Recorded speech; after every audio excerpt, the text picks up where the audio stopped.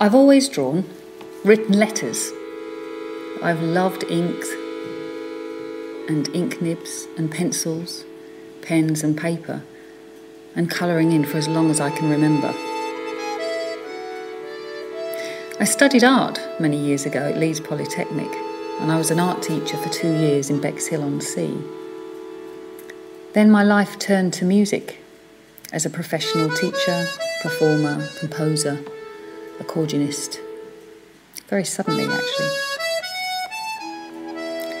Then as a 50th birthday present, several years ago, 2 friends gave me 3 beautifully bound sketchbooks, and they sat looking at me for 18 months.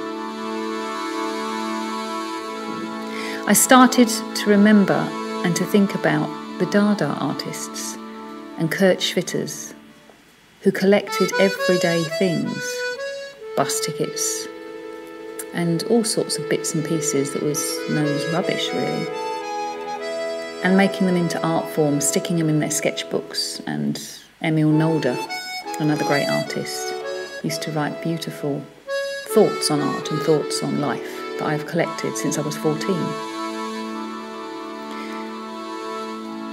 While recovering from surgery, I began this sketchbook journal.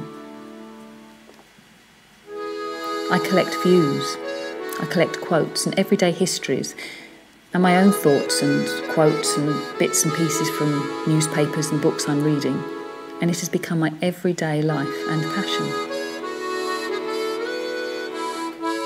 Sometimes it captures landscapes, ideas, dreams, and always, as the Scottish artist Francis Boag states, a feeling within a place.